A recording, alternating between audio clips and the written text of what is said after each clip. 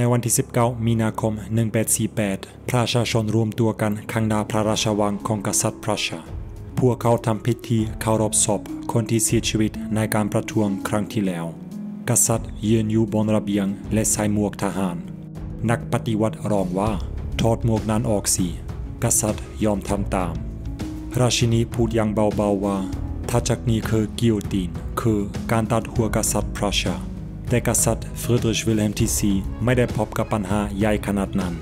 เขาสามารถเล่นบทบาทของตนอย่างกล้าหาญและมีสง่าราศี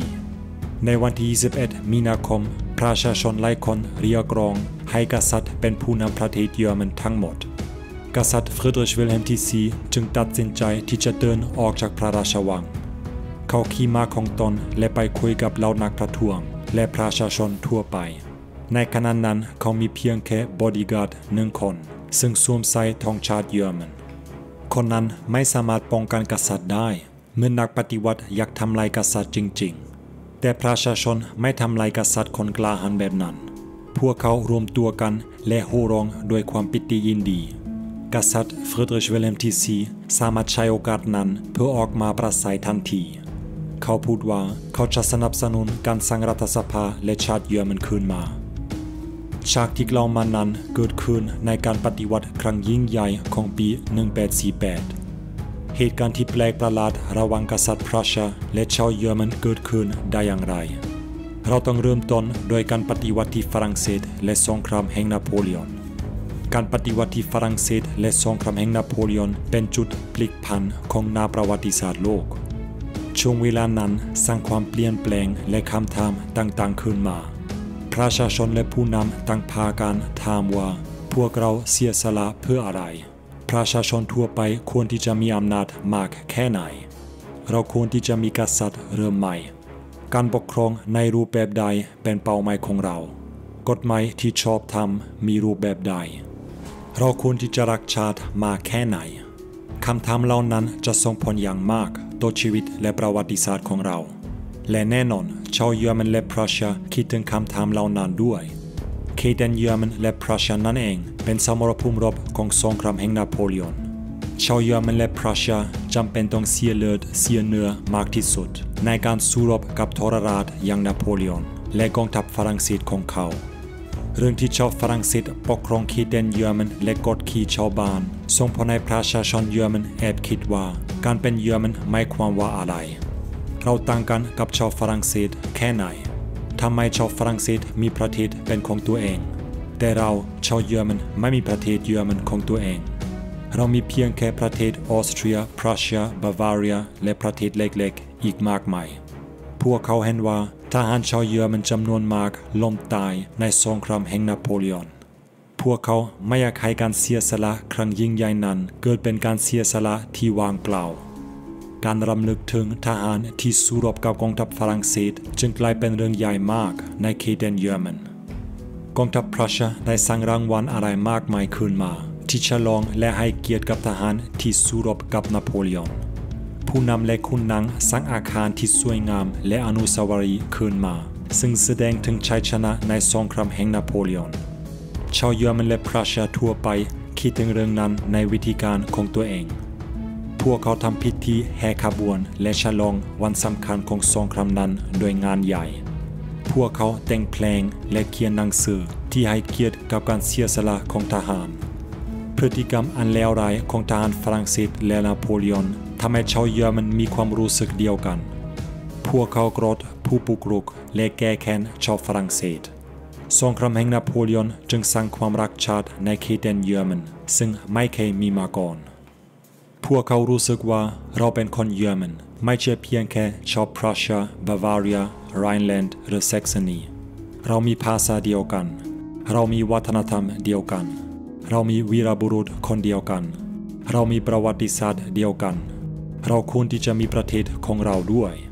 ผู้นำหลายๆคนเห็นด้วยกับการสร้างชาติเยอรมันขึ้นมาแต่อีกหลายๆคนไม่เห็นด้วยพวกเขากล่าวว่าการสร้างชาติเยอรมันแบบใหม่ขึ้นมาจะทำลายชาติเก่าอย่างพรัสเซียและอื่นๆมากกว่านั้นมันจะทำลายฐานะของผู้นำขุนนางและกษัตริย์เช่นเดียวกันผู้นำส่วนใหญ่จึงมองว่าการสร้างชาติเยอรมันอันตรายมากเกินไป เรื่องใหญ่ขนาดนั้นจำเป็นต้องใช้เวลาเตรียมเยอะมากในปี 1815 พวกเขาจึงยังไม่ได้สร้างประเทศชาติเยอรมันขึ้นมาอย่างไรก็ตามแผนที่ของทวีปยุโรปเปลี่ยนไปอย่างมากหลังจากสงครามแห่งนโปเลียนจบลงฝ่ายชนะได้ครอบครองอาณาเขตที่ใหญ่กว่าเดิมปรัสเซียได้ขยายอาณาเขตของตนเช่นกันส่งผลให้ปรัสเซียเป็นประเทศใหญ่ที่สุดในเขตแดนเยอรมันใหญ่กว่าจักรวรรดิออสเตรียอีกเพราะออสเตรียปกครองเขตแดนใหญ่มากแต่ส่วนใหญ่ประชากรไม่ได้เป็นคนเยอรมันผู้นำปรัสเซียอยากจะใช้โอกาสนั้นเพื่อเป็นเจ้าของเขตแดนเยอรมันเพิ่มมากขึ้นอย่างต่อเนื่องในปี 1820 พวกเขาสร้างสหภาพศุลกากรขึ้นมาที่มีนามว่าโซลฟาอินในตอนแรกสหภาพศุลกากรนั้นประกอบไปด้วยเขตแดนเยอรมันภาคเหนือเท่านั้นและอำนาจของมันไม่ได้ส่งผลมากนักแต่อำนาจและเขตแดนของปรัสเซียและสหภาพศุลกากรจะเพิ่มมากขึ้นอย่างช้าๆผู้นำปรัสเซียพยายามที่จะขยายอำนาจของตนโดยการตกลงทางทหารเช่นกันแต่ออสเตรียไม่เห็นด้วยและประเทศเยอรมันเล็กๆที่ปรัสเซียพยายามผูกพันธมิตรกันเข้าใจว่าการตกลงทางทหารกับปรัสเซียจะขัดขวางเสรีภาพของตนในการเมืองต่างประเทศปรัสเซียไม่ยอมทำอะไรพวกเขาไม่อยากจะยุ่งกับเรื่องสงครามและความขัดแย้งกันพวกเขาสนใจเหตุการณ์ภายในประเทศตัวเองมากกว่าผู้นำปรัสเซียพยายามที่จะทำให้อำนาจในประเทศตัวเองมั่นคงและแข็งแรงมากขึ้นตั้งแต่ปี 1820 เป็นต้นไปกลุ่มชาตินิยมและเสรีนิยมกำลังจะส่งสัญญาณอันตรายมาที่ประเทศปรัสเซียตัวอย่างเช่นคนหนึ่งชื่อว่าซันต์เขารักชาติอย่างหนักเขาไม่ยอมรับนักศิลปะคนหนึ่งที่พูดร้ายใส่ความชาติเยอรมันเขาจึงไปฆ่านักศิลปะคนนั้นอย่างเปิดเผยฆาตกรซันต์อธิบายถึงการกระทำของตนชาวปรัสเซียและเยอรมันหลายๆคนเห็นด้วยกับเขาเหตุการณ์เหล่านั้นแสดงให้เห็นว่าการรักชาติกลายเป็นสิ่งที่อันตรายเมื่อผู้นำไม่สามารถควบคุมความรู้สึกและการกระทำของประชาชนได้นักการเมืองปรัสเซียจึงสร้างกฎหมายและนโยบายหลายๆฉบับขึ้นมาที่พยายามทำลายแนวคิดและการเมืองแบบเสรีนิยมการก้าวหน้าและความรักชาติแบบสุดโต่งพวกเขาประสบความสำเร็จบ้างแต่ส่วนใหญ่การรักชาติเยอรมันและแนวคิดจากยุคเรื่องปัญญาไม่ได้หายไปตัวอย่างเช่นโครงสร้างการศึกษาที่ก้าวหน้าและเสรียังคงอยู่นักเรียนที่ปรัสเซียจึงสามารถเรียนรู้สิ่งใดๆได้ตามประสิทธิภาพและตามความสนใจของตัวเองเรื่องสำคัญในการเข้าใจประเทศและรัฐบาลปรัสเซียคือผู้บริหารในจังหวัดต่างๆมีอำนาจมากอำนาจของประเทศปรัสเซียไม่ได้ถูกรวบรวมในนามมือของนักการเมืองที่นั่งในเมืองหลวงเหมือนสถานการณ์ในกรุงเทพเบอร์ลินปารีสและลอนดอนนักการเมืองในจังหวัดต่างๆของปรัสเซียจึงสร้างนโยบายและการปกครองขึ้นมาที่สื่อถึงเกียรติยศและความโดดเด่นความแตกต่างของแต่ละจังหวัดการปกครองในรูปแบบนี้มีความสำคัญมากเพราะจังหวัดต่างๆในประเทศปรัสเซียมีความแตกต่างกันมากทั้งในด้านภาษาพูดศาสนาและเศรษฐกิจในขณะนี้เราต้องพูดถึงเรื่องที่สำคัญมากซึ่งก็คือการเป็นชาวปรัสเซียและวัฒนธรรมปรัสเซียไม่ถึงอะไรกันแน่ในช่วงเวลา200 ปีที่แล้วปรัสเซียคือสัญลักษณ์ของการมีระเบียบวินัยการมีรัฐบาลที่ดูแลเรื่องการปกครองและการต่างประเทศการมีกฎหมายที่ถูกต้องและยุติธรรมการตรงเวลาและความจงรักภักดีเราสังเกตได้ว่ารัฐบาลและการมีระเบียบมีความสำคัญสูงในปรัสเซียพวกเขามองมันในแง่ที่ดีแนวคิดนั้นกลายเป็นแนวคิดของชาวเยอรมันด้วยพวกเขาไม่ได้มองรัฐบาลในแง่ลบเหมือนชนชาติอื่นๆในช่วงปี 1820 นักคิดคนสำคัญที่มีนามว่า Georg Wilhelm Friedrich Hegel ปรากฏตัวอยู่ในมหาวิทยาลัยปรัสเซียเขาเป็นศาสตราจารย์เขาจะพูดถึงรัฐบาลในแง่ดีมากที่สุดเหมือนรัฐบาลเป็นตัวอย่างหนึ่งซึ่งสามารถก้าวหน้าและพัฒนาตัวเองได้ตลอดเวลานักคิดเฮเกลจะส่งผลอย่างมากต่อประวัติศาสตร์โลกเพราะหลายคนจะเอาแนวคิดของเขามาอธิบายถึงเป้าหมายและมุมมองโลกในรูปแบบของตนเองตัวอย่างเช่นมาร์กซ์เองเกิลส์ฮิตเลอร์และมุสโสลินี พวกเขาจะใช้แนวคิดของเฮเกลเพื่ออ้างว่ารัฐบาลจำเป็นต้องมีอำนาจมากที่สุดแนวคิดต่างๆจึงส่งผลสำคัญต่อเหตุการณ์ของปี 1840 ถึง 1850 เช่นกันในช่วงปี 1840 สถานการณ์การเมืองของพรัสเซียไม่มั่นคงเลยกษัตริย์องค์ฟริดริชวิลเฮมที่ 3 สัญญากับประชาชนว่าเขาจะเปลี่ยนหลายสิ่งหลายอย่างในประเทศของตนในปี 1840 เขาตายจากไปโดยที่เขายังไม่ได้ทำตามคำสัญญาประชาชนจำนวนมากจึงหวังว่ากษัตริย์องค์ใหม่จะเปลี่ยนเรื่องเหล่านั้นให้ได้กษัตริย์องค์นั้นมีนามว่าฟริดริชวิลเฮมที่ 4เขาเป็นคนที่ให้ความสำคัญกับอารมณ์และความรู้สึกเขาเป็นคนโรแมนติกซึ่งชอบมีจินตนาการมีความคิดที่ห่างออกไปจากโลกความเป็นจริงในขณะเดียวกันฟริดริชวิลเฮมที่ 4เห็นด้วยกับแนวคิดแบบเสรีนิยมในยุคสมัยนั้นผู้นำและประชาชนพรัสเซียจำนวนมากชอบแนวคิดแบบเสรีนิยมพวกเขาอยากได้สิทธิทางการเมืองเพิ่มมากขึ้นพวกเขาอยากสร้างสภาและรัฐธรรมนูญขึ้นมาพวกเขาอยากมีเสรีในทางการพูดและการแสดงความคิดเห็นดังนั้นแนวคิดของยุคสมัยที่ชอบเสรีนิยมและไอเดียเหล่านั้นมีความทันสมัยคนเยอรมันชอบเรียกแนวคิดที่ทันสมัยว่า Zeitgeist แปลความได้ว่าจิตวิญญาณแห่งช่วงเวลาความรู้สึกและแนวคิดของชาวพรัสเซียไม่ได้ปรากฏในรูปแบบที่สวยงามและน่ารักเท่านั้นคนจำนวนมากชอบพูดร้ายใส่กษัตริย์ฟริดริชวิลเฮมที่ 4ด้วยมุกตลกเรื่องล้อเล่นและการพูดเสียดสีรัฐบาลไม่ได้ห้ามเรื่องเหล่านั้น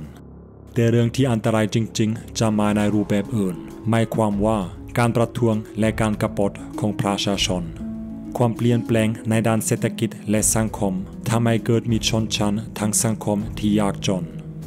ชาวพรัสเซียจำนวนมากคิดว่าชีวิตอันยากลำบากและยากจนเป็นเรื่องที่ไม่ยุติธรรมเพราะคนเหล่านั้นทำงานหนักแต่มีรายได้น้อยมากชาวพรัสเซียจึงออกมาประท้วงและเรียกร้องการเปลี่ยนแปลงแต่ชาวพรัสเซียมีเครื่องมือที่สำคัญกว่าการประท้วงอีกพวกเขามีผู้แทนในสภาพรัสเซียผู้แทนเหล่านั้นมีอำนาจในการเสนองบประมาณต่อรัฐบาลในปี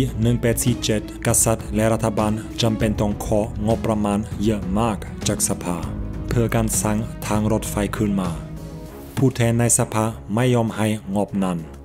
รัฐบาลต้องสร้างความเปลี่ยนแปลงขึ้นมาก่อนอีกหนึ่งเครื่องมือที่สำคัญของชาวพรัสเซียคือเสรีในทางการพูดซึ่งการเซ็นเซอร์ปกปิดของรัฐบาลไม่เป็นผลบทลงโทษสำหรับอาชญากรรมทางการเมืองไม่หนักพอตำรวจมีจำนวนหน่อยพวกเขาไม่ได้มุ่งมั่นในการไล่จับคนที่พูดเรื่องการเมืองในทางลบชาวพรัสเซียสามารถแสดงความคิดเห็นและถกเถียงกันเรื่องการเมืองและกษัตริย์อย่างอิสระเสรีภาพในการพูดและอำนาจเรื่องงบประมาณจะส่งผลสำคัญในเหตุการณ์ครั้งยิ่งใหญ่ที่ระเบิดขึ้นในปี 1848 ปีนั้นการปฏิวัติระเบิดอย่างล้นหลามในทั่วทั้งทวีปยุโรปประชาชนออกมาเรียกร้องสิทธิเพิ่มมากขึ้นพวกเขาประสบความสำเร็จในหลายๆด้านในประเทศพรัสเซียเมืองหลวงเบอร์ลินกลายเป็นจุดกลางของการปฏิวัติประชาชนออกมาประท้วงอย่างรุนแรงพวกเขารวมตัวกันเพื่อการเรียกร้องสิทธิในด้านเศรษฐกิจและการเมืองตำรวจเห็นว่าพวกเขาไม่สามารถควบคุมนักประท้วงได้ทหารจึงมาช่วยตำรวจกลุ่มนักปฏิวัติปะทะกับตำรวจและทหารอย่างรุนแรงมีคนเสียชีวิตมากกว่า 400 คนแต่กลุ่มปฏิวัติยังไม่ยอมแพ้กองทัพพรัสเซียเตรียมพร้อมที่จะทำลายกลุ่มปฏิวัติอย่างสิ้นเชิงโดยการยิงปืนใหญ่แต่กษัตริย์พรัสเซียไม่เห็นด้วยเขาไม่อยากให้ทหารและประชาชนของตนนองเลือดในวันที่ 19 มีนาคม 1848 กษัตริย์พรัสเซียฟริดริชวิลเฮมที่ 4 จึงสั่งทหารออกจากเมืองเบอร์ลินคำสั่งนั้นแสดงถึงความกล้าหาญและมีความสำคัญมากเพราะกษัตริย์พรัสเซียจะอยู่ในเมืองเบอร์ลินโดยปราศจากทหารที่คอยป้องกันเขาได้กษัตริย์พรัสเซียจึงอยู่ในเงื้อมมือของประชาชนในวันที่ 19 มีนาคมประชาชนรวมตัวกันข้างหน้าพระราชวังพวกเขาทำพิธีเคารพศพคนที่เสียชีวิตจากการประท้วงกษัตริย์ยืนอยู่บนระเบียงด้วยหมวกรูปทรงทหารนักปฏิวัติร้องว่าถอดหมวกนั้นออกสิ กษัตริย์ยอมทำตามราชินีพูดอย่างเบาๆว่าถ้าจากนี้คือกิโยตินหมายความว่าการตัดหัวกษัตริย์แต่กษัตริย์ฟริดริชวิลเฮมที่4ไม่พบกับปัญหาใหญ่เช่นนั้นเขาสามารถเล่นบทบาทของตนอย่างกล้าหาญและมีสง่าราศีในวันที่21มีนาคมประชาชนหลายคนเรียกร้องให้กษัตริย์เป็นผู้นำประเทศเยอรมันทั้งหมดกษัตริย์ฟริดริชวิลเฮมที่4จึงตัดสินใจที่จะเดินออกจากพระราชวังเขาขี่ม้าของตนและไปคุยกันกับเหล่านักประท้วงและประชาชนทั่วไปในขณะนั้นเขามีเพียงแค่บอดี้การ์ด1 คนซึ่งสวมใส่ธงชาติเยอรมันเป็นเสื้อผ้าคนนั้นไม่สามารถป้องกันกษัตริย์ได้เมื่อนักปฏิวัติอยากทำลายกษัตริย์จริงแต่ประชาชนไม่ทำลายกษัตริย์คนกล้าหาญแบบนั้นพวกเขารวมตัวกันและโห่ร้องด้วยความปิติยินดี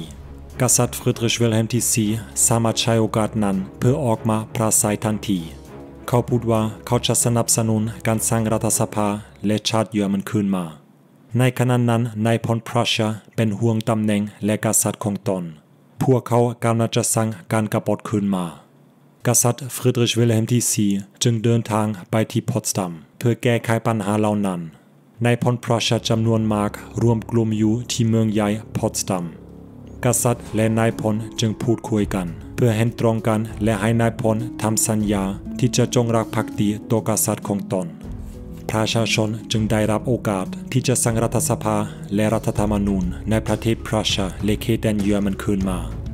การเลือกตั้งที่ปรัชญาส่งผลให้ฝ่ายเสรีนิยมควบคุมรัฐสภาพวกเขาเขียนกฎหมายนโยบายและรัฐธรรมนูญในรูปแบบเสรีนิยมการปฏิรูปเหล่านั้นกำลังจะทำให้ประชาชนและคนยากจนมีสิทธิ์เพิ่มมากขึ้นแต่ฝ่ายสังคมนิยมคนยากจนและนักปฏิวัติหลายคนไม่พอใจกับการปฏิรูปแบบนั้นพวกเขาจึงออกมาต่อต้านการเปลี่ยนแปลงเหตุการณ์เหล่านั้นส่งผลให้ฝ่ายปฏิรูปไม่มีคะแนนที่เพียงพอในรัฐสภา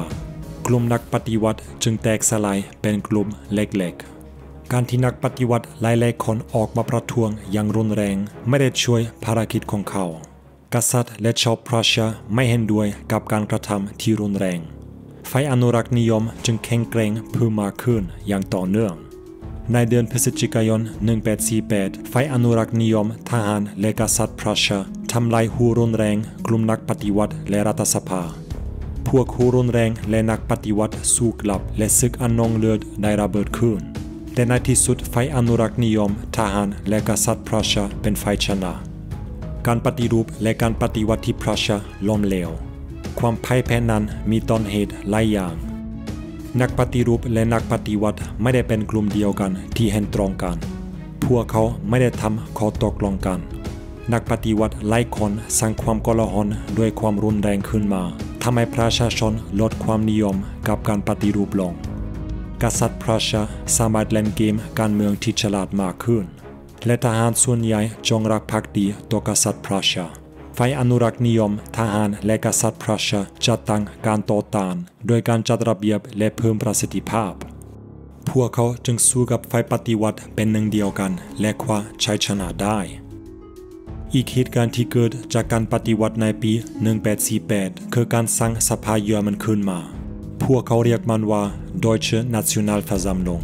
เป้าหมายของสภาแห่งนั้นคือการสร้างรัฐธรรมนูญและกระบวนการเลือกตั้งสำหรับประเทศเยอรมันหมายความว่าประเทศชาติที่ประกอบไปด้วยประเทศออสเตรียปรัชญาบาวาเรียและเขตแดนเยอรมันอื่นๆรัฐบาลและกษัตริย์ปรัชญาสนับสนุนสภาแห่งนั้นและเป้าหมายของพวกเขา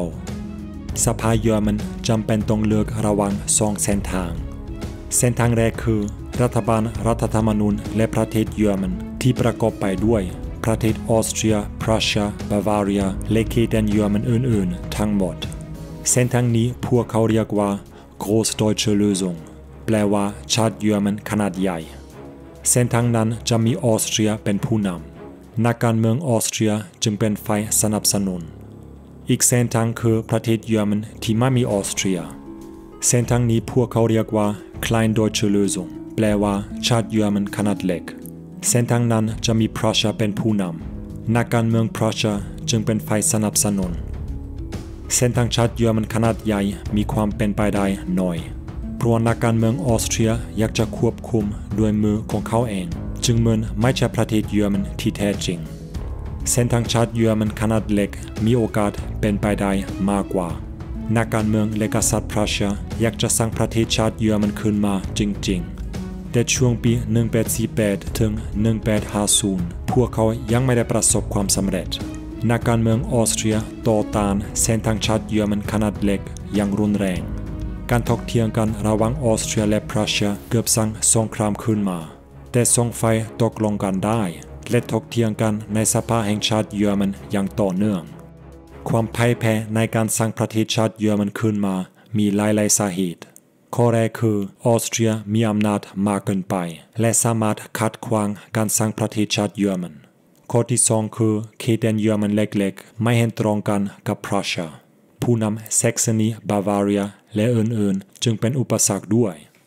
ข้อที่3คือผู้นำพรัสเซียไม่ได้เป็นหนึ่งเดียวกันแต่ข้อดีก็คือกษัตริย์พรัสเซียทำตัวเหมือนเขารักชาติเยอรมันจริงๆชาวเยอรมันที่อยากมีประเทศเยอรมันจึงมองว่ากษัตริย์พรัสเซียคือผู้นำของเขาและสามารถเป็นกษัตริย์แห่งชาติเยอรมันได้เราสรุปได้ว่าเหตุการณ์อันวุ่นวายในปี 1848 ถึง 1850 ส่งผลกระทบต่อประวัติศาสตร์เยอรมันในหลายๆด้านฝ่ายอนุรักษ์นิยมได้มีอำนาจในพรัสเซียและสร้างกฎระเบียบและนโยบายขึ้นมาซึ่งไม่ให้มีการปฏิวัติที่รุนแรงและกลาหลเกิดขึ้นอีกครั้งในขณะเดียวกันฝ่ายอนุรักษ์นิยมผูกพันธมิตรกับฝ่ายเสรีนิยมเพื่อเอาชนะฝ่ายสังคมนิยมและฝ่ายไซจัด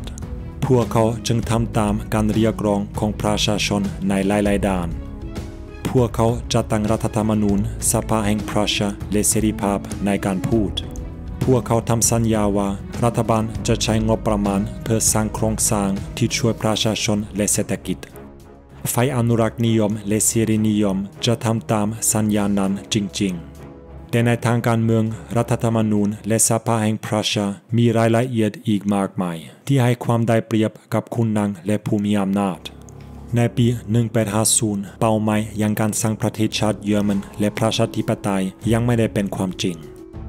ประชาชนไม่สามารถสร้างประเทศเยอรมันขึ้นมาด้วยอำนาจของตัวเอง